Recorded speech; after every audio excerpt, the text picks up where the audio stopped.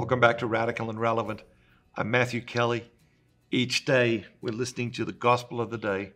We're looking for a word, a phrase, or an idea that jumps out at us, that the Spirit uses to stir something within us. Today's reading is from the Gospel of Matthew, chapter 12, verses 14 through 21. But the Pharisees went out and took counsel against Jesus and thought about how to destroy him. Jesus was aware of this, and he withdrew from there. And many followed him, and he healed them all, and ordered them not to make him known. This was to fulfill what was spoken by the prophet Isaiah. Behold, my servant, whom I have chosen, my beloved, with whom my soul is well pleased. I will put my spirit upon him, and he shall proclaim justice to the Gentiles.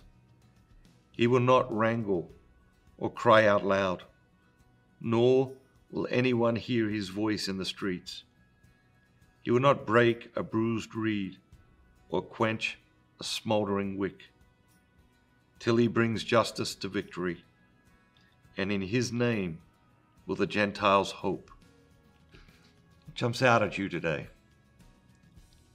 Two things jump out at me, sort of related. I've always loved this phrase, he will not break the bruised reed. It's a beautiful image. It's a beautiful compassion, and it's a care. We're seeing in these days just this beautiful care that God has for us. I think sometimes we are the bruised, and he doesn't break us, but sometimes we see the bruised in our lives, and we're called to have that same compassion with those people who cross our paths. And then the last word, the last phrase is, and in his name will the Gentiles hope. Hope's a beautiful word. It's again, it's this invitation to believe in a future. It's his invitation to believe in a future in this life. It's his invitation to believe in a future in the next life. And so wherever you are today, whatever it is you're struggling with, Jesus is inviting us to look down the road and to hope in him.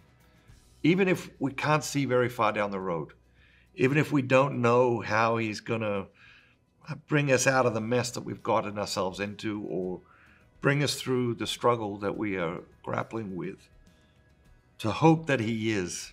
I find in my own life, when I have trouble hoping in a situation or hoping in the future, I find it helpful to look into the past and to look at the ways that God has directed my life, that God has saved me from situations or brought me through situations. And by looking into the past and seeing God's care or God's providence, I think it does give us great confidence and great hope that he will care for us and provide for us in the future. Have a great day. Remember, don't just be yourself. Be the very best version of yourself, all that God created you to be.